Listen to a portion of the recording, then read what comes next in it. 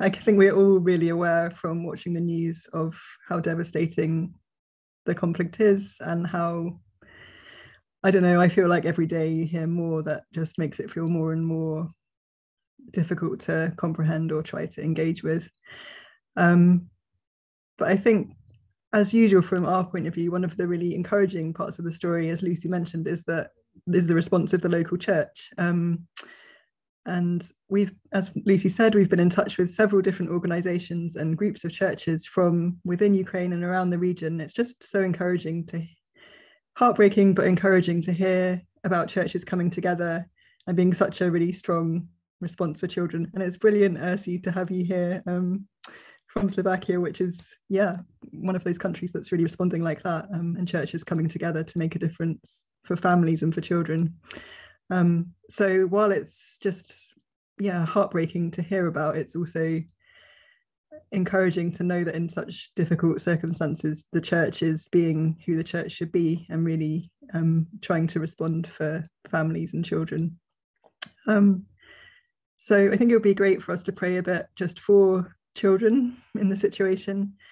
Children will be facing physical dangers where maybe they're trapped in an area or where there are unexploded weapons there.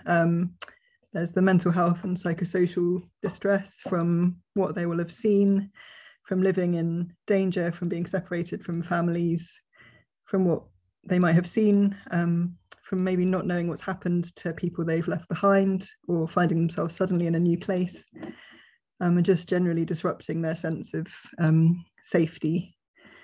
And the risk of children being separated from families or on their own, which can happen on the journey, or maybe where children are sent ahead. And there's a key risk of trafficking. So where someone might say there are good opportunities somewhere else if you just go along with them. And that's one of the biggest risks people are identifying. For women and children, actually.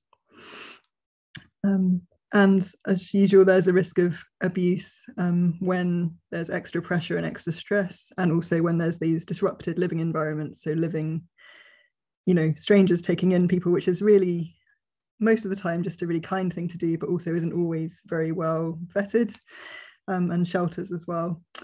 So there are really big risks that would be great to just pray into for God to be present in those situations and protecting children, I think. In terms of what Viva's doing, although we do have some connections from the past, like Ursi and Slovakia, we don't have currently active partner networks that we're partnering with there at the moment. So when it started, I wasn't really sure if this was something Viva would be engaged with at all, because it's tempting to want to always be involved in things and do what you can, but there are already lots of people acting. So I didn't want to just jump in and try and do something if we don't actually have something to offer. It's not really our place. But gradually we were in touch with people, and people were getting in touch with us. And we've been part of several kind of key calls with different networks and groups of Christian organizations where we've been able to share some expertise and just hear about what other people are doing and share resources. We produced some basic safeguarding guidelines to help people who are just, especially churches who are just suddenly in the situation, just some key good practices they could follow that would help to keep children safe. We've been trying to gather different resources to share on our Children in Emergencies website to help people access good practice easily. And there's lots of stuff in the right languages as well being produced, which is really helpful.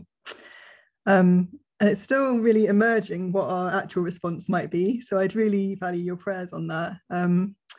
There's an anti-trafficking network in Europe, which works with hundreds of churches who are really brilliant on anti-trafficking and sharing that message with churches, but are interested in having more of a child focus.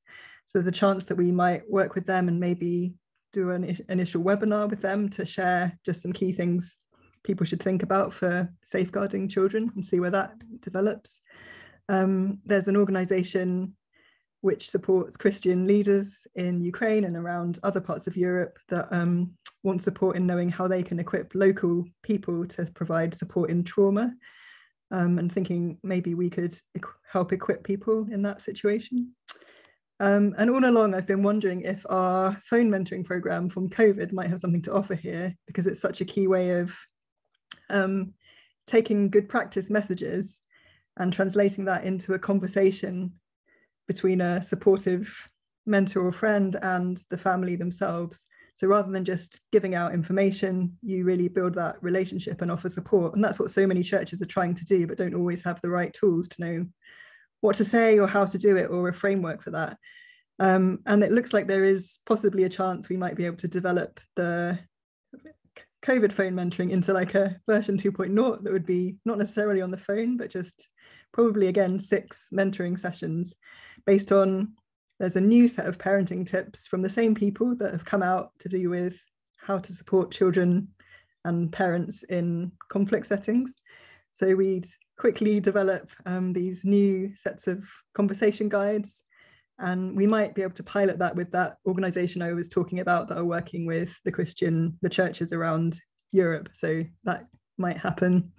And one of the key partners we worked with on kind of sharing about the phone mentoring program who really loved that program, or might have a chance to get funding for us to develop that and also to pilot it with different places.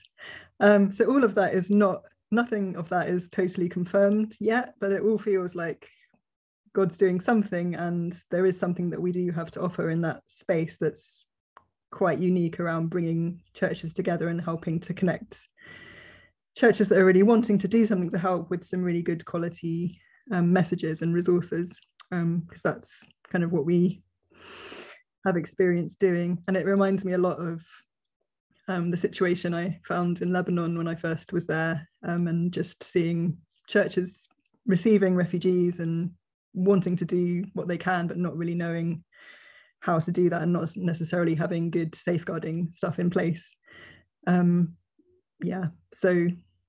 There's a sense that I think God really is at work in the midst of such an awful situation. It will just be great to pray into that and what he's doing in the midst. And so my prayer points really would be for children, for their safety and protection, especially from abuse and trafficking, and for psychosocial support, and for the churches within Ukraine and the countries around, that they would have everything they need to offer support to people that they're receiving, whether that's to do with Viva or not, just that there would be sustaining and support for them. And for us, that we'd know how to respond, work with the right partners, and just be able to invest time in the things that are really where it would be best for us to have input. So thanks for praying.